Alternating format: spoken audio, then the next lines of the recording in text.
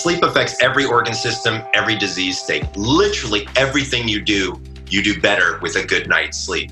When you look at it from a medical standpoint, here's an example that's always fascinating to me. Cancer cells multiply faster the more sleep deprived you are. Welcome to the Betty Rocker Show, the place to be to nourish your mind, love your body, and rock your life. What's up, rock stars? Welcome back. It is great to have you here for today's show with Dr. Michael Breus, aka America's Sleep Doctor. Dr. Breus is a clinical psychologist and both a diplomat of the American Board of Sleep Medicine and a fellow of the American Academy of Sleep Medicine. He was recently named the top sleep specialist in California by Reader's Digest and one of the top 10 most influential people in sleep. Dr. Breus is on the clinical advisory board of the Dr. Oz show and has been on the show 40 times. You may have seen him there or on CNN, Oprah, The Doctors, or any number of TV shows, or heard of his best-selling book, The Power of When. He's the go-to sleep expert that the experts turn to. And I have lots of questions for him today that I think you'll find super interesting. So join me in welcoming him to the show. Thank you so much for being here. I'm excited to be here. Yay. Well, we bonded first over our love of French bulldogs because I know you have Hugo. So adorable. Is he gracing us with his presence in the office today?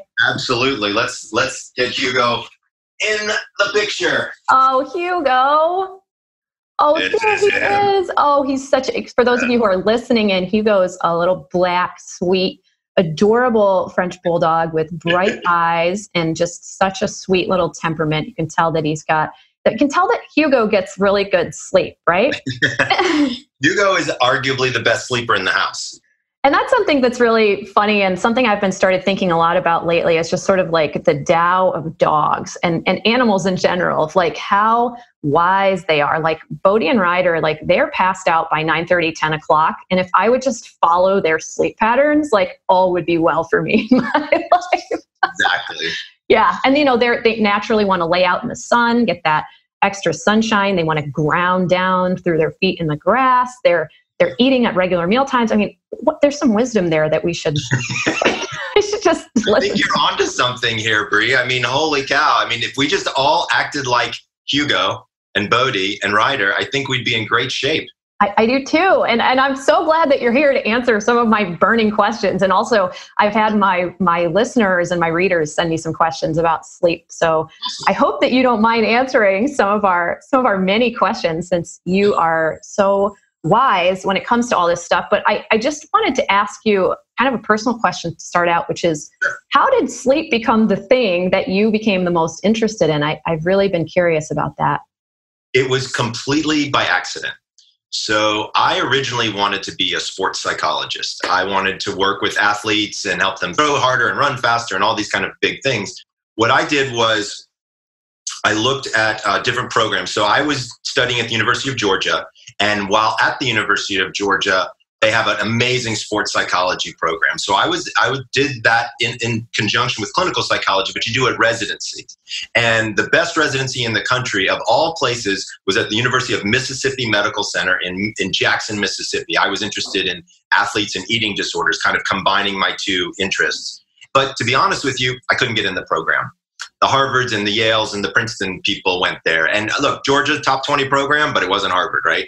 And however, they had a sleep track, a position there that they were offering for people for sleep. And I had worked my way through graduate school in the electrophysiology department. I like to take apart machines and put them back together that like have signals that come from the body. And I'm kind of a weird geek type of person like that. And so I said, well, the sleep machines are the same machines that I was working on. So I sold myself telling them that I knew how to operate all those machines and I would be a perfect pick for them. Because my thought process was, just because you tell me I'm not in your program doesn't mean that I'm not going to be in your program. And so I figured I would go and then just transfer. So I figured I'd sell myself as the sleep guy and then transfer. And so I got there and started my first rotation in the sleep lab. And by the third day, I absolutely fell in love with clinical sleep medicine. I knew that was where I was going to spend the rest of my life. Bree, I help people like this. It's unbelievable. You change somebody's sleep and you change their life. Like it's just I could not agree more. I love this story too. I love how persistent you were, and it was almost like you were being led to this, and it's really cool. Like, hearing you talk about like what a geek you are and how you nerd out over that. I want the person who really nerds out over science and this stuff to be the one telling me how my brain works and how my sleep cycle works. So thank you for caring about all of these deep topics. It's fun stuff. It is. And it's helpful, which is even better. So that's what I've been really trying to concentrate on, because a lot of academic research, it's like, hey, there was this one study that said this one thing. I'm a clinician, right? So I work with people. And so I like to take that research and I like to apply it into clinical settings and into real world situations and see how it fares.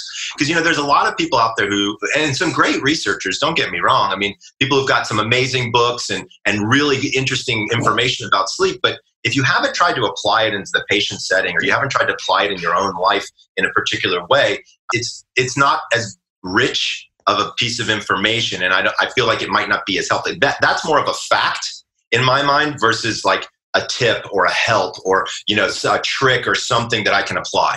How does this affect me? And also, how do all these pieces interweave to become something meaningful that we can put into our lives and use day to day and actually make a difference? Yeah. What's cool about my subject matter expert area is everybody has to do what I'm an expert in. Like, If you're a living creature, you're going to sleep at some point in time, and that's kind of my wheelhouse, whereas there are people who, like, I know, one of your areas of expertise is movement and nutrition. Well, there are people who can, never move, right? I mean, there are people who just say, that's not my thing, which is, of course, incredibly unhealthy and all of that. But you can't not sleep. you can't out-train not sleeping. You can't out-eat not sleeping. And this is, you and I have talked before about my 4 pillars of health. And it's just a very simplistic way to talk about the healthy physique chair that we all sit on, having 4 legs. But I actually order them in a very particular order based on what the most important pillar is, which is sleep. It's at the top, followed by nutrition, stress management, and exercise. And of course, there are other facets and components that come into our healthy life. But these 4 areas are so crucial to living a long, healthy life and a body that you love and being healthy. I feel like, but sleep it's at the top. So have you ever struggled with your own sleep? So, I get asked that question quite often. I've never had problems sleeping. I didn't get into it because of it. It was really more of a fascination with the data and just the field. Now, to be fair, I don't have perfect sleep either. I mean, you met my son before we started, and if something's going on with him and something stressful, I'm not sleeping too well. Yeah.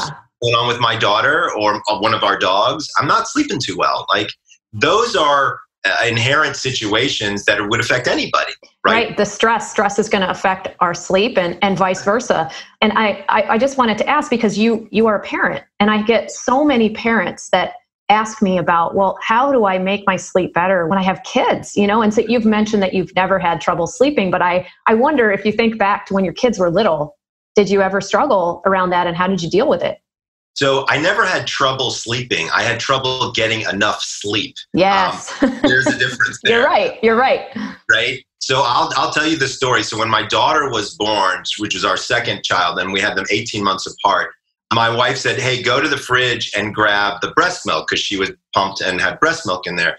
I went to the linen closet, and I opened up the linen closet, and I yelled, Lauren, there's no milk in here. There's only towels. Like, that's how tired I was. Okay. Aww.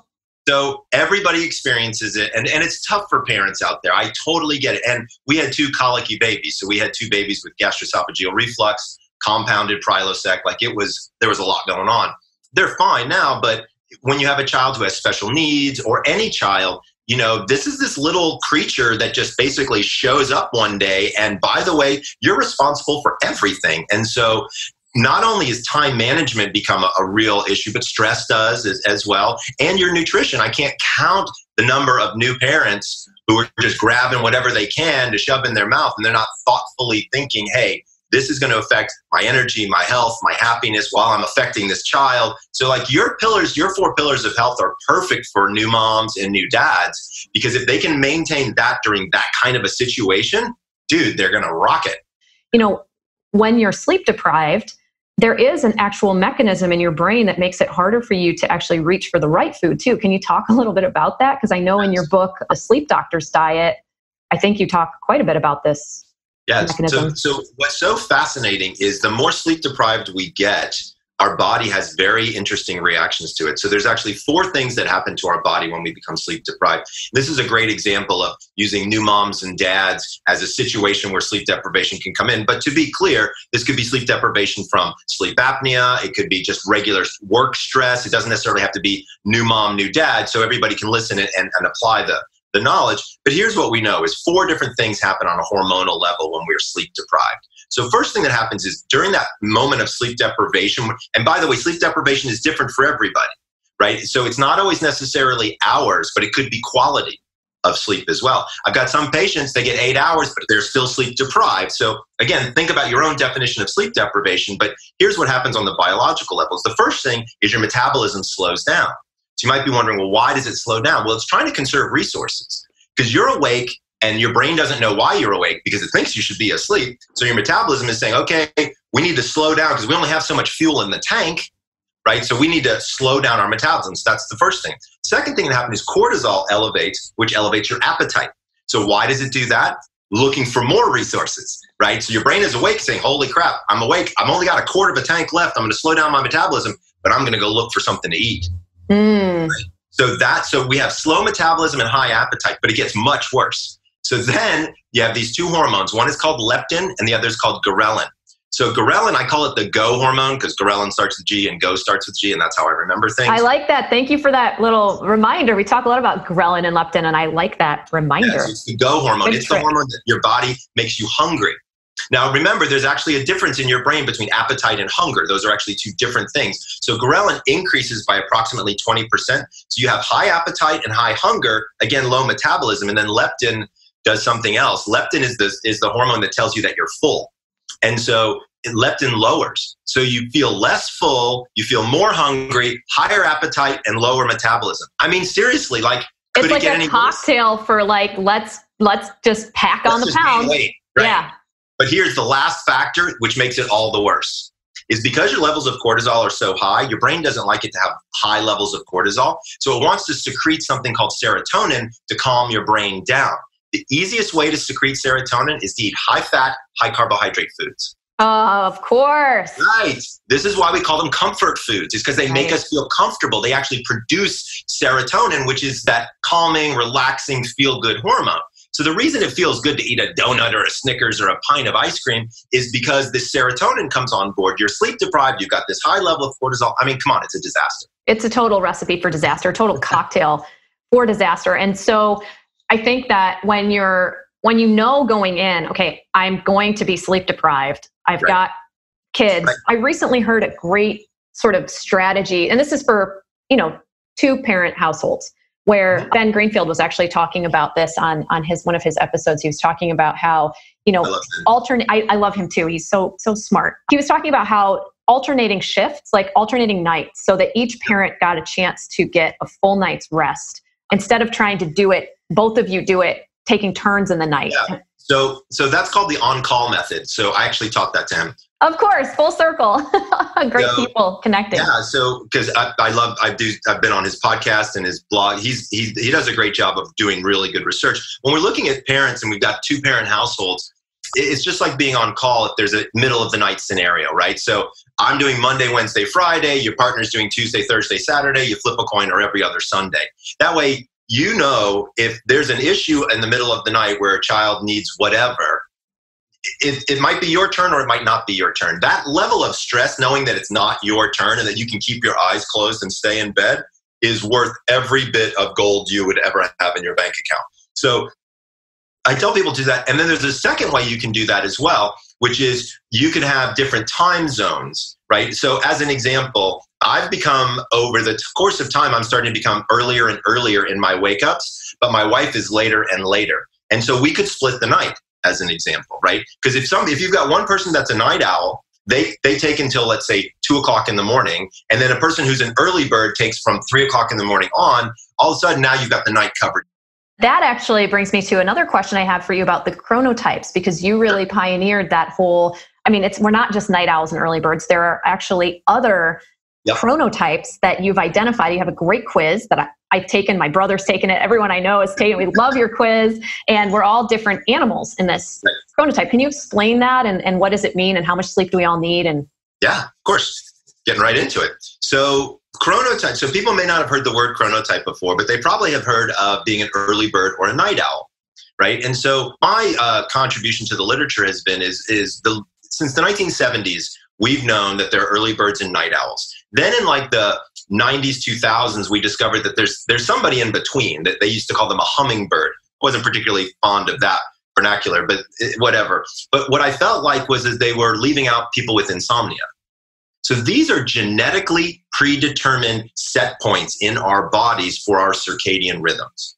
And if you look at the genetics, like if you did 23andMe and you sent it to me, I can show you exactly what you are, because it's in the type of thing. So this is deep in our genetics. So you take the quiz and you fall into one of 4 categories. Once you make it to a category, it's cool because I then know and you then know exactly what your hormone profile is.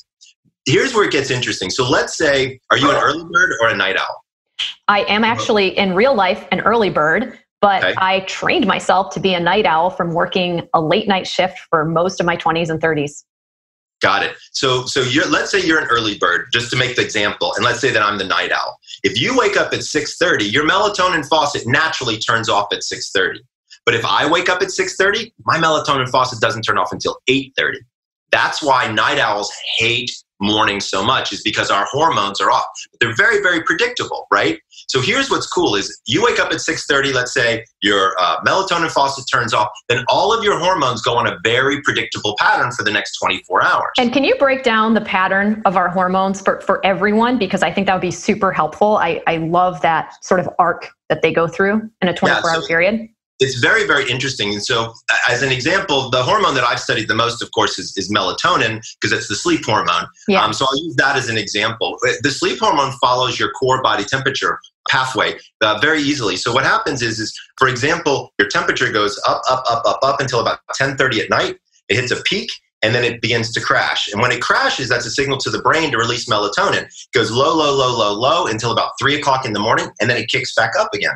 By the way, this is one of the reasons why so many people wake up at 3 o'clock in the morning, is because there's this change, this circadian shift in your temperature, and your body's getting warmer. And of course, it's easier to sleep in the cool than it is in the warm. Then it goes up until about 6:30, and then it gets warm enough where melatonin turns off, and you naturally wake up.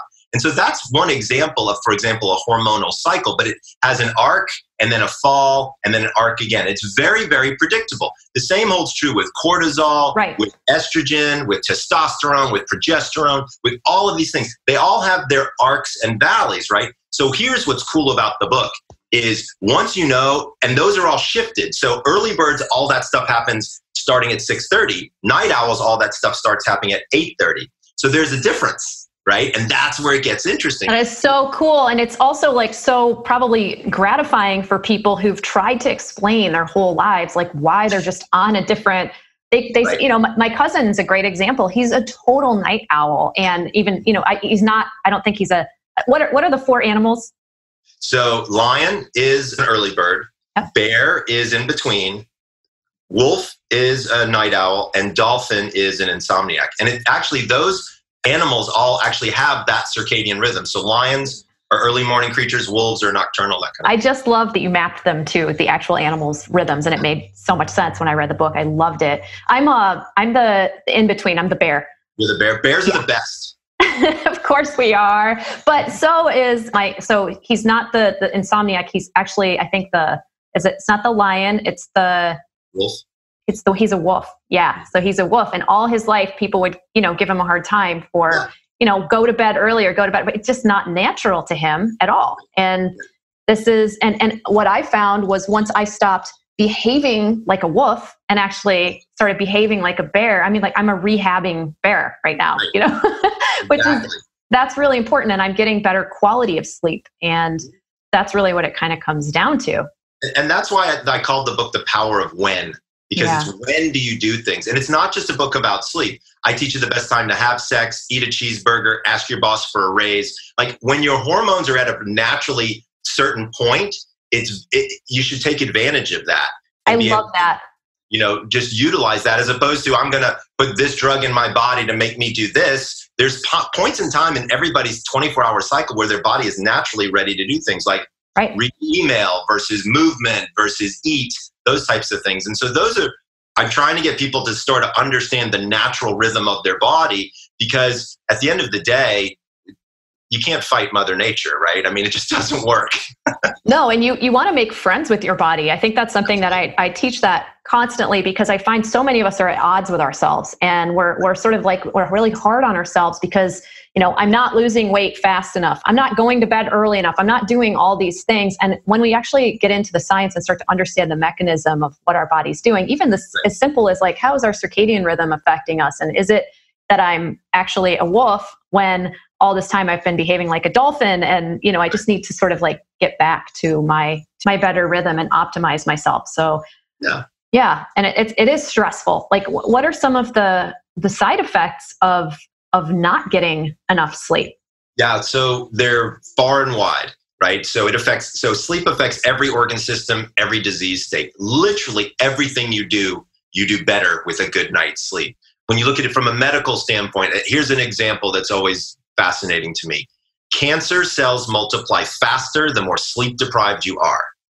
Like, drop the mic at this exactly. Cancer, right? Cancer. Like, come on, like, do we have to have a bigger wake-up call? Interestingly, with cancer in particular, we've now learned that if we administer chemotherapy at certain times within a circadian cycle, we use less chemo and it's more effective. Like, less poison in the body, and you get better just by understanding a circadian rhythm.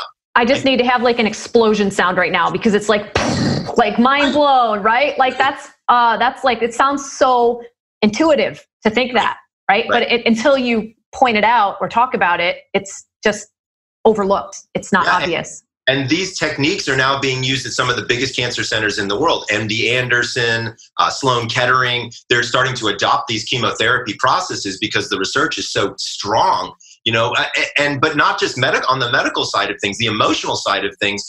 Sleep deprivation has a huge effect. I have a 15-year-old daughter, and she put it best when she was 10. She was like, "Dad, when people are sleepy, they're grumpy fish." And I was like, yes, that is exactly the word that I was looking for. Right? Yeah, and we have that word hangry, for a reason. Exactly. Yeah. Exactly. So that's, I think, from the emotional side of things, there's data to show that the more sleep deprived you are, the more negative you view things. So neutral stimuli are given to sleep deprived people, and they rate the neutral stimulus negative.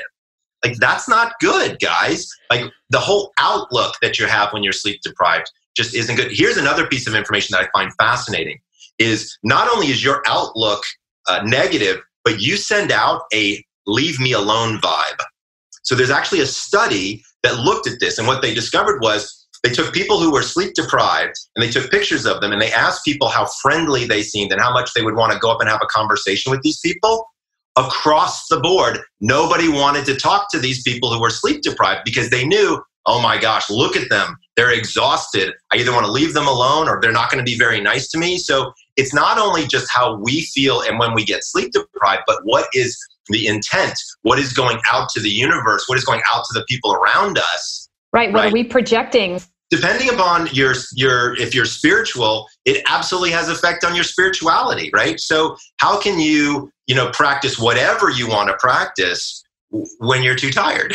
It just doesn't work very well. It doesn't work. And also, speaking of practices that we employ to improve the quality of our lives, how does sleep deprivation affect our ability to recover from exercise, to be able to exercise? Can you speak to that a little bit? Absolutely. So first of all, the single best way to improve the quality of your sleep is with exercise. Yay! Right? Single best, right? And that's why your information is so valuable. Like I've been watching some of your videos, and I love them because you show people exactly what to do, because you're the one who's doing it. You're not talking about it, you're doing it. And that's great for me because I have to see somebody, doing it. But movement becomes an incredibly important part of our lives. And especially if you decide to become athletic. There's a difference between, hey, I'm going to park my car a little bit further away and walk to work versus I'm going to go run a 5K, right? There are differences. They're great. They're on the same spectrum, but there are differences. And so when you start to really physically exert yourself, you've got to give your body time to recover. Yep. The thing that always fascinates me, sleep is healing, right? Like, bottom line, sleep equals healing. So why on earth would you not want to let your body heal? Like, that just boggles my mind. Like, why do people say, oh, I'll sleep when I'm dead? Well, that's going to happen a lot sooner than you might imagine. It's this all or nothing mentality that we've sort of been indoctrinated with, unfortunately. And I love social media, as you know. I'm a huge fan. I love using it. But there is this sort of undercurrent in the fitness space on social media that's much more prevalent these days, of this no days off kind of attitude. Right. And like, how strong can I be? Because of course my self-worth is tied to how much I exercise and how I look. And so I'm just going to go no days off all day long, every day, and do multiple workouts. And just healing that psyche is so important, and understanding the importance and the value of sleep and is why we're here to talk about this. So we give ourselves like not only permission, but an invitation, and also to create a healthy sleep environment. So do you have some tips about how to make a healthy sleep environment, please share? I'm delighted to hear. Friendly tips, to be clear. So if people have animals and they want to have their animals in their bed, I don't have a problem with that. We have 2 animals in our bed. We have a Chihuahua and a French Bulldog every night, and a cat who wanders in as well. So what you have to do is you have to create the right sleep environment for you. Right? And so what I hate is when people say things like, turn off the television at 8 o'clock, make your room pitch black, don't have any alcohol, caffeine, blah, blah, blah. All of those things aren't necessarily terrible recommendations, but who's really going to listen to them? I don't eat after. Well, it's just because you told me this in one of our really important conversations. And I get where you're going with this, but I also want to say thank you so much for reminding me to stop eating within a certain window of time before bed. That's when I really stick to. I'm drinking decaf coffee right now. It's in the afternoon when we're recording this, because I know that coffee has a half-life, and I want to make sure I can get to sleep at my new time that I've determined is good for me. So, and I did have to put curtains up in this house because there was too much light in my bedroom. They're not blackout blinds or anything extreme, but I did try to limit light. So yes, I know we don't have to be so extreme, but these tips have really helped me, and I got them from you. And I think you're just letting us off the hook and giving us easier ways to ease into it, which I appreciate about you so much. But these are good things too. Yeah. So when I look at a bedroom, I look at it from the 5 senses, right? So sight, I love you. Sound, this is so cool. Touch, taste, and smell, right? So you look at all 5 of the senses and you think, how can this be affecting me in my bedroom? I believe that sleep is a performance activity. So I'm a runner, right? And I can run a 5K with flip-flops and cutoffs and a torn t-shirt with a boombox on my arm, but my time's not going to be too good, right? But if I've got my Asics and my dry fit wear, and my tunes going, like, I can move, right? Because I perform better because I have the right equipment to run. The same idea holds true with sleep, right? So sight is light. And you addressed it perfectly, right? So you go into a new environment and all of a sudden, hey, there's a lot of light in here. Well, remember, light turns off the melatonin faucet in your brain. So you don't want a lot of light. Now, do you want it to be pitch black? I'm going to argue, no, you don't. And here's why. It's great to have blackout curtains to fall asleep to. It's hell to try to wake up in a pitch black room. Right. Because the filter of that light coming through my non-blackout blinds, it alerts me to like, oh, it's time to wake up. And now I actually get really confused on rainy days because it stays darker for longer, and it makes me want to stay in bed a lot later. Exactly. So I like the idea of curtains, or, an eye mask, right? Is a simple solution. And there's a ton of really cool eye masks out there for people to utilize. So sight should be light, and that should be the thing that you're definitely thinking about.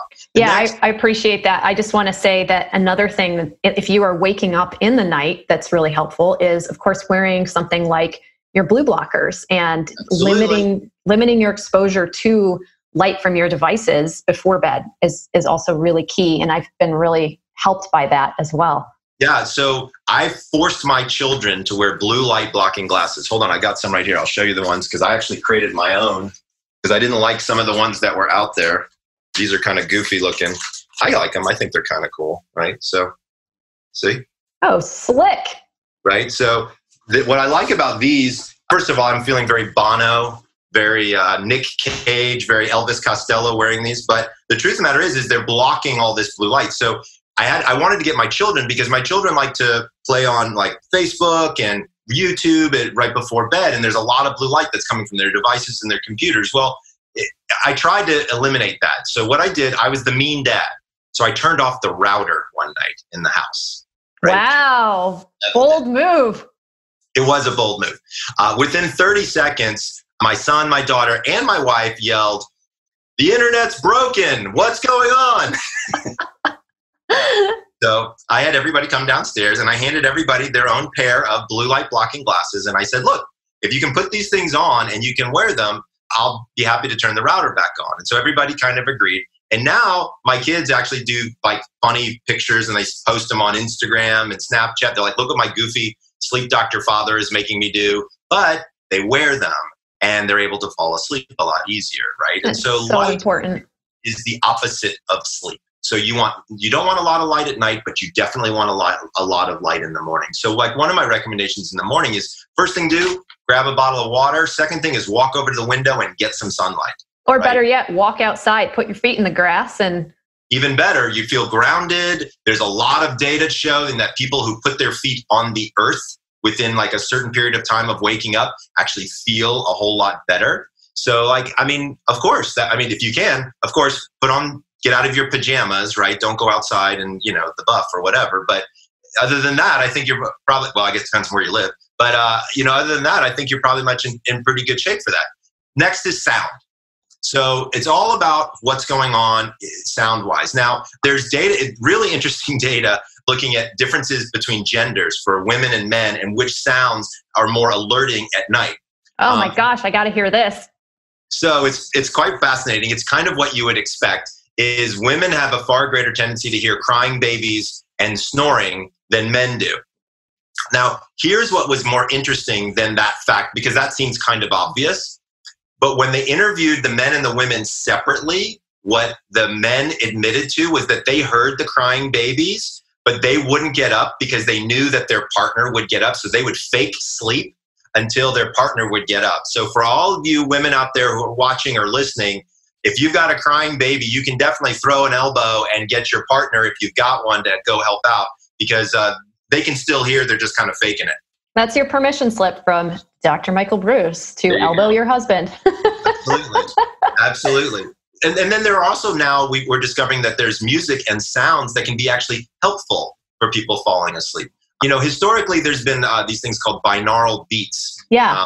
Right. So it's one frequency in one ear, a higher or a lower frequency in the other ear. And the idea here is that your brain tunes the two frequencies and helps change your brainwave forms. Now, that's the theory. To be fair, nobody's ever been able to do a great job of proving that that's actually what happens. However, many people find binaural beats to be incredibly relaxing. And so I don't necessarily care if I don't know exactly why it's working, but I like the idea that it's something that can be quite helpful. I love that. And I will say that when I live in more of a rural area now, and I sleep with layers of sound. I have a white noise machine that has multiple frequencies. I tend to like a sort of lower pitched hum, and I sleep with earplugs pretty frequently. I always wear my sleep mask, but that's sufficient for where I live right now. In the past, when I've lived in a city or had loud neighbors, I don't really blame my neighbors. They should be living their life doing what they do. I don't want to get frustrated. I just want to get a good night's sleep. So I would do different layers of sound machines. So I would set one sound machine to like a different frequency. I would run a fan, and then I would set another sound machine to run a different frequency. And that's awesome. It's similar to a binaural. Probably not the same frequencies as binaural beats, but exactly. similar concept. And I just did that instinctively because I noticed that the traffic had a certain sound to it. My neighbor's TV had a different pitch to it. And I just was able to sort of muffle the sound and get into like a really relaxed brain state and sleep well when that was the case. So and I layered in the earplugs too, just for good measure. Well, so here's what's cool about your methodology. So first of all, you figured it out. So that's number one, which is awesome, because most people don't actually play around with it enough to figure it out. So we're starting to see this exact idea of yours encapsulated into products. So as an example, Bose this last year released these sleep buds. So these are earbuds with noise cancellation recordings inside the earbuds. They're wireless, and you can sleep with them in your ear canals all night long. Wow, so cool. So it's kind of took your idea of the sound machine and the different things, and then the earbuds, and kind of put it all together. Maybe I can get some royalties from Bose. Maybe I can. I know, you should talk to them, right? Sorry, what are you right in the middle of? I'm right in the middle of evaluating the sleep buds. They just sent me some to take a look at to see if it's something that I would be willing to talk about and kind of help them with. Are they commercially available now? They are. Yeah, well, we'll put a link to those in the show notes along with all of Dr. Breus's awesome books. And to be fair, I want to let you guys know that they're expensive. They're like $299. So before you go out and grab them, let me review them. Let me see if they're really worth it. Yeah, we'll link to your review, because by the time this episode airs, I'm sure we'll have your review out. So I'm really excited to share that with people. Thanks for mentioning it. And that actually reminds me, I know that we're going to talk about, we haven't covered all the senses, but I do have a quick question for you about shift workers, because I get so many people who say, I mean, this is a fact of life. I mean, people who are not dolphins, people who are not wolves, people who are bears and lions are working night shifts out of necessity. And the nice thing would be, like, you have an unsupportive spouse, leave your spouse. You have a job that has bad hours, leave your job. Like, it's not always possible to do these things, right? We have to find a better solution. So for folks who are really struggling, I was thinking about those headphones as, for when they are able to, the trick is to, like, get good quality sleep when you get sleep. And maybe you have some other tips, but I think ways to cancel out the sound and really paying attention to these 5 senses to help you get to sleep as fast as possible. Am I on the right track with that? Is that the best way to help a shift worker? Absolutely. So it's similar but different, right? And so with shift workers, the big thing is that they're having to sleep usually during the daytime and then be awake at night. So they're going to have their light-dark exposure is got to be opposite, right? And so they need lots of light at night, and they need lots of dark during the day. So as an example, if you're a shift worker, then blackout curtains is a great idea. Right? Because you're going to be trying to sleep during the day when your room's going to be well lit. It's going to be very difficult to do. So that's an instance where a product might not work for somebody who's on a regular shift, but might work perfectly for somebody who's on the night shift, right?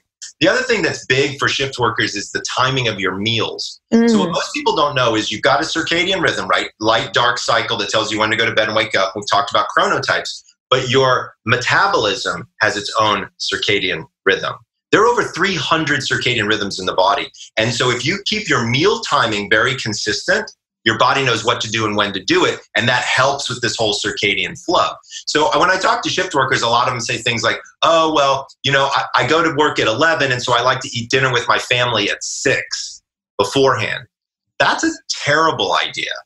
Right? Because now you're eating 5 hours before you're about ready to go to work, when that's probably time that you actually should be sleeping. Yeah. And it's so hard from a lifestyle perspective, because people want to, connect with their families and be together. But I think some of this information could help them, educate themselves and their families about what is optimal for them to do. Because I think you'd get a lot of support from your family if you're listening, shift workers, if you were able to say, hey, here's what would actually help me be more functional, be more rested, be more happy, all the things that we're talking about.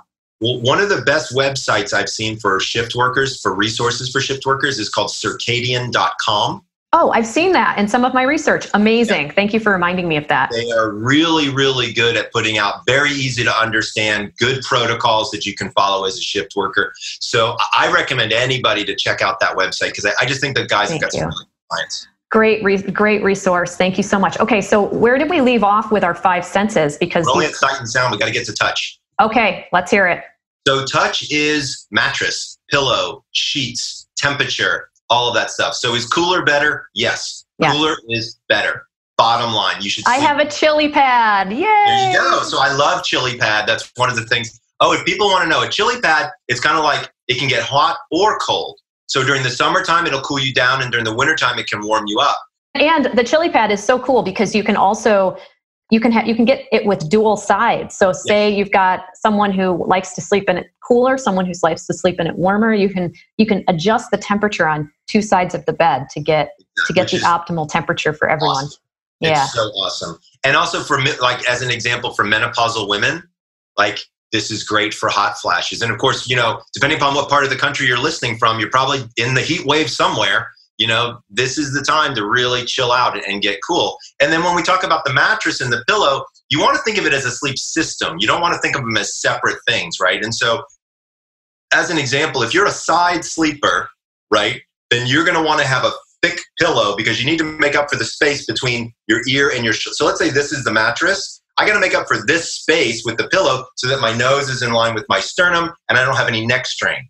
Okay? Yeah, that vertebral alignment is crucial. That's like why the Tempur-Pedic, contoured pillow, you buy it for the different sizes of the body. Like I have a small, you probably have a large, and right. it helps because the bump is higher up so that when you're side sleeping, you're getting the correct contour. And also when you're back sleeping, you've got enough of a C curve in your spine. Right.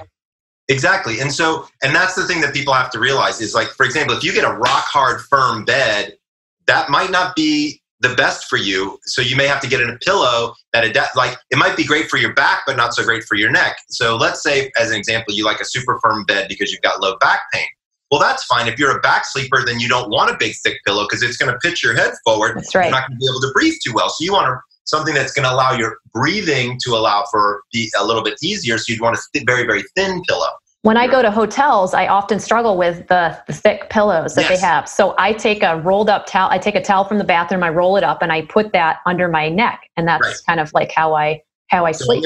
I'm going to teach you the trick, right? So first of all, the reason that those pillows aren't so good is they're all overstuffed because they last longer, right? So in the hotel universe, it's just how long can we make the product last before we have to replace it? So they're all overstuffed.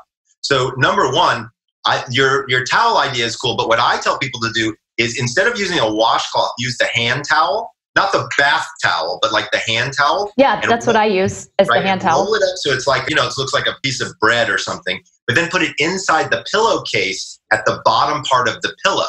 Oh, so smart. It automatically gives you that neck support, but it also keeps your head situated in one place, and so then you can get stability all night. You're such a smart guy, Dr. Breus. I love that tip. Thanks for that. That's great. Yeah. Just being able to make something work where you're at. It's like why I give you guys workouts you can do anywhere, because you're traveling. You want to be able to keep moving, keep up your routine. When your sleep is just as much a part of that. I love talking about the cold therapy, like the cold mattress. And if we're exercising regularly, generating that systemic inflammation in our system from our workout and recovering from our workout, the cold can be speed up how fast you're able to recover. I mean, turning down the temperature in your bedroom can be effective, but I love my chili pad. I think it was a great investment, and I'm so glad that we talked about that. And also I will share with you my sleep system. I didn't know to call it that until now, but I will now. I have a Tempur-Pedic curved contoured pillow that's inside of a satin pillowcase so that my hair stays nice, because very important.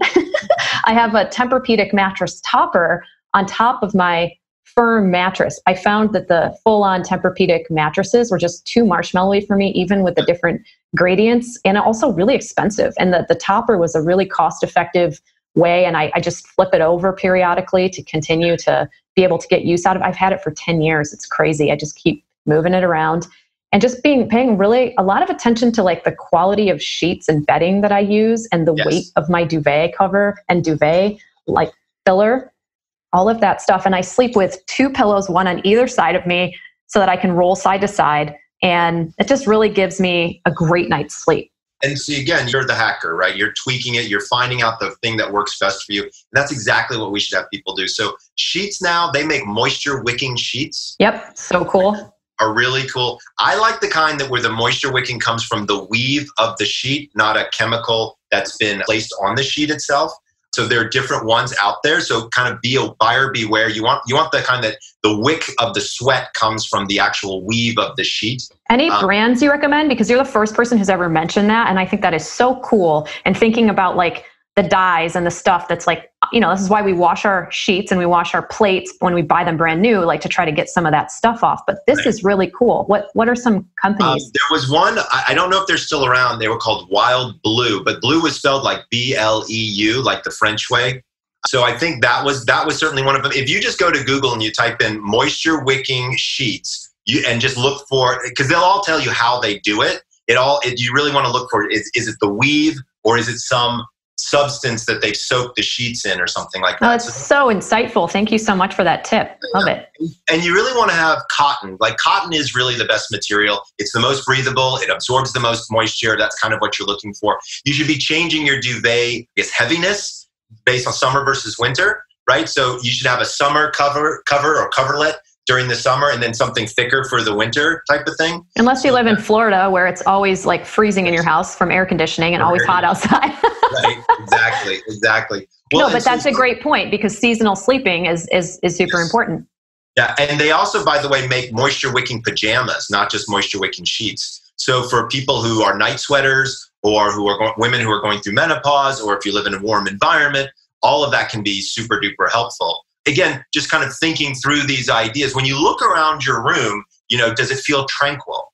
Does it feel relaxing, right? If there are piles of laundry and your computer and work and things like that are all there, then no, it doesn't feel like that. And so that's one of the things that we want it to feel, is we want it to feel tranquil, because intent turns out to be incredibly important with sleep. And so when you walk into a bedroom, you should feel yes. Relaxing. This is my chill spot. And whatever you choose to do there, whether it's intimacy versus reading a book versus sleeping, even watching television, if that's what you want to do, that's all okay, as long as you do it in a thoughtful way that's helpful towards sleep, right? And so, kind of to round out, we talked about sight, sound, touch. So we're going to skip to smell, aromatherapy, right? And so there is data to show that lavender and vanilla are the two scents. There's a double-blind, placebo-controlled study to show that they help people sleep. Now, wow. To be clear, yeah, it's interesting. You don't just sniff something and pass out, right? Unless it's ether, right? Or something like that, right? What it does is it forms a relaxation response across the musculature. And so when you remember, your sense of smell is the most primal sense you have. It goes straight to the limbic system. It's like that alligator brain, like dinosaur brain from back in the day. And so when you affect it, you can make it do all kinds of different things. And so these two scents, there's three of them actually. There's lavender, there's something called ylang, that's spelled Y-L-A-N-G. And then there's vanilla. These cause the musculature to relax, and then the natural sleep process can kind of take over. Awesome. Now, I use essential oils before sleep, actually. Yeah, exactly. And there's also different formats, right? So let's say you like one scent, but your partner doesn't. Well, then you can use a pillow mist where you just spray it only on your pillow, right? Versus them, because, maybe somebody doesn't like the smell of lavender. Now, the other thing that we noticed in looking at this research is women in particular. It's interesting because many women don't wash their hair every day, right? They don't need to necessarily. And so what happens sometimes is if they spray the pillow mist and then they lie down, their hair smells like lavender all day. So just a forewarning. There are worse things than that, that's for sure. There absolutely are worse things than that. But instead of the pillow mist, what I found has been helpful has been a sachet. That's nice. Yeah. Things that you can just throw a couple of them in the pillow, then you're only experiencing it and your hair doesn't smell. So again, it just depends upon sort of what you dig, what you're into, and things like that. Sorry, I had to interject, but I was going to say I use sachets in my pajama drawer. I wear light, silk PJs to sleep in, and I have sachets with lavender in my PJ drawer. And I actually didn't put that together. I just really like the scent, and it's in my sleep aromatherapy oil. So duh. That's awesome. That's good. And then the final one is taste, right? And so what does taste have to do with this? Well, when you think about it and you start to look at it, every morsel that you put in your body affects your body, right? Sure. And so it's going to affect your sleep. So I talk with people a lot about snacks before bed, things of that nature. What should you eat? What shouldn't you eat? Obviously you don't need a lot of sugar before bed. You don't want caffeine before bed. You really don't want alcohol before bed. There's a really big difference between going to sleep and passing out, right? We want to avoid the passing out. Nothing wrong with a couple glasses of wine at dinner. I'm here to tell you, just give yourself an hour for each glass, right? So let's say you start dinner at 6 or 6:30 and you're done by 8 and you had 2 glasses of wine. Well, if you don't go to bed until 10, you're fine. It takes the average human 1 hour to digest one alcoholic beverage. However, remember, alcohol is a diuretic. So after you've finished that glass of wine, drink a glass of water, right? So that way you stay hydrated, because remember, sleep is a dehydrating process. We lose a liter, right? We were talking before. So you want to think that through just in terms of what are you doing, and just be thoughtful, and you'll be surprised at how much better you sleep. I know we've talked about this together via email a little bit too, about the dehydration and staying hydrated before bed, and that, it is the case that obviously you don't want to interrupt your sleep by waking up to use the bathroom constantly. So how do you kind of balance that out? How long should you wait to go to sleep after you've had drinks? And like, should you limit yourself or not? So what I tell people is if you can, you kind of want to stop drinking fluids about 90 minutes before bed. Yeah. So, right, if you're going to bed at 11:30, if you can stop by about 10, you're probably in good shape. Now, to be fair, talk with your doctor, because if you're diabetic or there are certain medications you have to take, or there are certain things that dehydrate you that you have to continue to take fluids up until that time, please do so. But as a general recommendation, 90 minutes or so of stopping fluids is usually the best place to do that. And just make sure you go to the bathroom before you go to bed. Right. Right. And you mentioned, like what we eat is so important. And, you gave us a great tip for how long to give after each alcoholic beverage. But, it was really, I just wondered if you would elaborate just slightly on meals before bed, because since we talked the first time, I've been really mindful of limiting my meals before bed by at least 3 hours, because I want to be able to get optimal sleep. And I'm an all or something person, so I don't get this perfectly every single night, but I do strive for it. It's my goal. So would you just explain why that is? Yeah. So when we look at, your stomach has a circadian rhythm, like we were saying before. And so you want to have your meals at a very consistent time so your body knows what to do to metabolize them. However, there's a problem. Is if you're going to do that, you're going to need about 3 to 3.5 hours of going to sleep after you've finished your meal. Well, here's where that gets wonky. Depending on how much sleep you get, at about 3 o'clock in the morning, you could be out of fuel, right? And so this happens with people constantly, is they wake up at 3 o'clock in the morning and it's actually a blood sugar issue. So they stopped eating at 7, it's 3 o'clock in the morning, that's literally 8 hours, your body's out of fuel, what do? So there's a couple of different things that people can do. Number one, and I found this works in about 35% of my cases, and it was totally bizarre to me, but a teaspoon of raw honey 30 minutes before bed. Oh, right? I love this tip. And especially if you're using something like Beekeeper's Naturals, like propolis honey. I love their stuff. Love their stuff, awesome. Carly, that whole team. And the propolis honey is really special, great for our immune system, has antibacterial properties for your gut. So that's a great tip. Thank you. Yeah.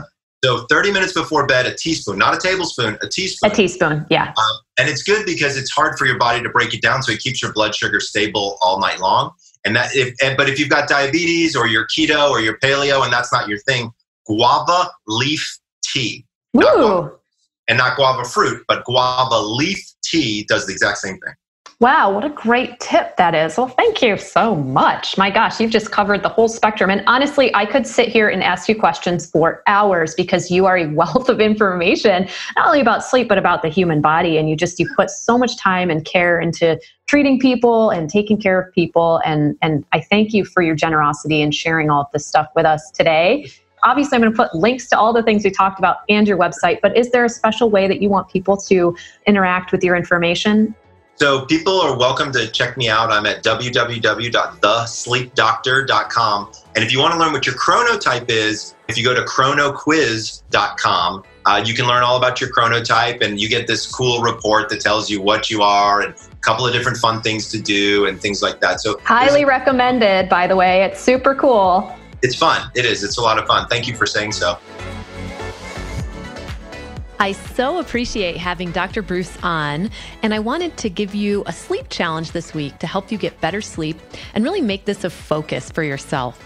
So if you're someone who struggles to get to bed early enough, your challenge is to use your phone and set some timers to help you get to bed a little earlier than normal. The first timer is a get ready for bed timer. I want you to set this at least an hour before your ideal bedtime. I suggest you turn off the TV, put on your PJs, and brush your teeth. Get in bed with a good book. Your second timer is a go to sleep timer. You may not need this timer, but it's recommended. You can leave yourself a nice message when this timer goes off that says, "Do this to wake up feeling great," or "I love myself, so I go to sleep on time." This double timer system really helped me because I needed a reminder to get ready for bed and wind down. If I didn't do this first timer, I would often just kind of idly keep an eye on the clock as I was staying up later and later, thinking I'd go to bed soon. And that soon just kept getting pushed back farther and farther. Now, if you don't have trouble with getting to bed on time, but you do struggle with restful sleep, here are some things I'd like you to check in your sleep environment and do to see if they help. So first and foremost, make sure you're not eating or exercising too close to bedtime. These activities should be wrapped up 2 to 3 hours before you're planning to sleep. I also recommend an evening meditation. You can use an app for this or a practice like Ziva meditation. You can also use a stress-reducing supplement like my Serenacalm or a sleep-helpful supplement like Whole Sleep. To support your body in getting restful sleep, tune into your 5 senses when it comes to creating a good sleep environment. For instance, is it dark enough in your room? Consider an eye mask if not. Are you watching TV or using your phone right up until bedtime? Consider taking a break from these devices at least an hour before bed. And the option of wearing blue light blocking glasses in the evening when you're exposed to artificial light to really help your body cycle down and allow melatonin to rise so you can naturally fall asleep and get deeper sleep. Are there disruptive noises that are waking you up? Consider a sound machine or a loud fan to drown them out. Is your bedding and pajama material soothing and soft? Is your bed too hot or too cold? Consider a chili pad or a cooling or heating pad to adjust the temperature near your skin when you sleep. Consider bringing soothing smells like lavender into your room by either scenting your pillows or your pajamas or using a diffuser. And leave yourself time for wind down rituals like brushing your teeth or taking a shower or a bath. Reading before bed and leaving yourself time to do that is a great bedtime ritual to cultivate, as well as journaling about your day, practicing your gratitudes. And these have all been really big helps to me personally. If you're curious about tracking your sleep data, I highly recommend the Oura Ring, that's spelled O-U-R-A, as it gives just fantastic data about the amount of REM sleep, deep sleep, and so much more. Plus, it tracks your daily steps, your daily activities, and it just contains some great tools to help you have a more balanced day in general, like meditations and calm moments. I've been using this tool for 5 years or more, I think, and it's just given me so much insight and awareness of my sleep. So I really hope that some of these tips are helpful and that you take my sleep challenge and that you take a lot of what Dr. Breus shared with us today to heart. And I invite you to grab links and written details from today's show for reference over on the show notes page, as always, at thebettyrocker.com/podcast, and leave me a comment or question if you have one. And coming up in our next episode, I'm talking to Tricia Nelson, an emotional eating expert and the author of the #1 best-selling book, Heal Your Hunger: 7 Simple Steps to End Emotional Eating Now. Tricia herself lost 50 pounds by identifying and healing the underlying causes of her emotional eating and has spent over 30 years researching the hidden causes of the addictive personality. This is just a really great conversation that you won't want to miss. So until next time, I'm Betty Rocker, and you are so awesome and amazing. Thanks for listening, and I'll talk to you again real soon. This podcast is for information purposes only. Statements and views expressed on this podcast are not medical advice. This podcast, including Breus Singer, Betty Rocker Inc., and the producers, disclaim responsibility for any possible adverse effects from the use of information contained herein. Opinions of guests are their own, and this podcast does not endorse or accept responsibility for statements made by guests. This podcast does not make any representations or warranties about guest qualifications or credibility. Individuals on this podcast may have a direct or indirect financial interest in products or services referred to herein. Before starting a new exercise, fitness, or health protocol, or if you think you have a medical problem, always consult a licensed physician.